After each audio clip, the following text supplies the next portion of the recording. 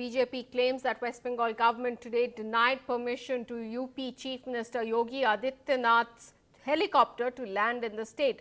The UP CM's office notified that the permission for the CM's rally in West Bengal today had been declined by the West Bengal government without any prior notice.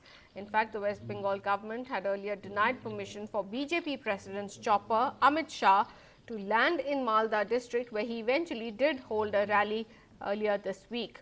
Now, the West Bengal government had denied that permission, and this is the second top BJP leader that they have denied permission to.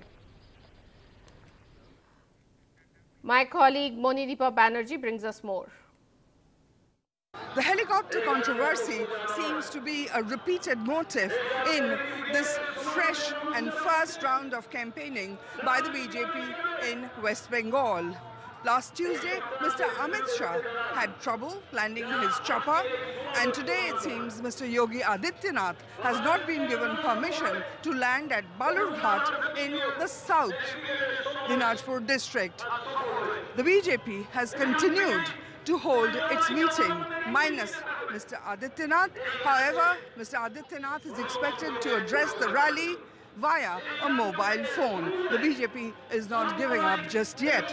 Just yesterday, the Prime Minister and Chief Minister Mamata Banerjee exchanged very angry words about exactly this issue.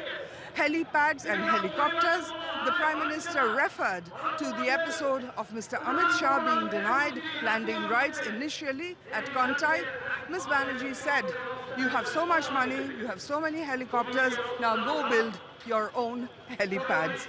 As a result, perhaps, Mr. Yogi Adityanath will be landing at another location in West Bengal today at Raiganj, and he will be landing at the BSF helipad to address a rally in this North Balurghat town. Mr. Adityanath has two more meetings in Purulia and Bankura tomorrow.